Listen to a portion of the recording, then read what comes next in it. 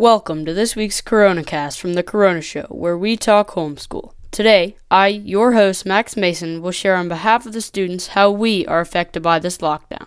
I'm Max Mason, and this is The Corona Show.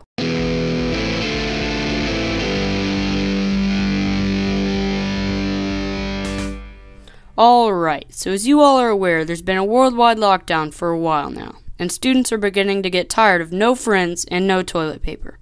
We definitely don't have it the worst, but we're all affected by this in one way or another. Schoolwork has been really different. It pretty much all depends on how many devices you have at the house. If a house only has one computer and 3 kids, that's a huge pain because you've got to fit 3 school days into one day as all the kids take turns on the computer.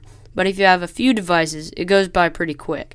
I'm really lucky to have my own Chromebook, and both of my siblings have a device that they can use, so I finish school in 2 to 3 hours and have the easy problem of filling the rest of the day with other things. Other students have worse problems, like fighting over who gets to do school next, which has never happened before, by the way. I think next year will be the first year that students actually look forward to going back. With families not being able to get outside and go to places like the pool or the park, there's been a whole lot of time to fill. So I'll share some of the things that I like to do when I get bored during the day. I've always been a runner and love to get exercise by running and biking. It's actually really nice to go on a long bike ride through your neighborhood or down the street or wherever really. The best thing is that the road is pretty much all yours. Go for walks, runs, bikes, or just hang outside and get some of the fresh air. Puzzles are another fun thing to do.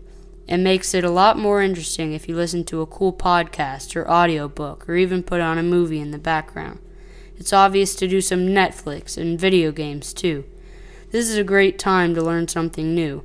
Maybe learn how to play an instrument like a guitar or the piano. There are tons of virtual instrument lessons on the internet. Maybe pick up a new hobby like woodworking, drawing, or photography. You've heard a lot from me. Let's hear from another student and get their perspective. Rachel, you're on. Can you tell us about how the lockdown has affected you as a student? Sure thing. From my personal experience with quarantine, I think I've had to adjust a lot. Instead of going to school at a strict schedule and time, I've been waking up and just doing schoolwork, which makes it a lot easier to procrastinate and get distracted. Aside from schoolwork, I've been incredibly bored and my usual fun activities don't really fix any of that anymore. However, I have been spending more time with my family, which is a good thing. I'm really wishing I could get back into some sort of schedule because it's been stressful staying at home and worrying about everything. I know we're doing this for the safety of everyone, but I'm looking forward to going public places after this is all done. Thanks for your input, Rachel. So now you can see the student perspective in all this.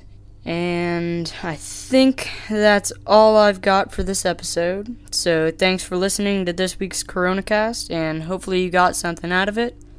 Keep social distancing and keep pushing through and sanitizing everything. Stay safe in there. I'm Max Mason, and this is The Corona Show.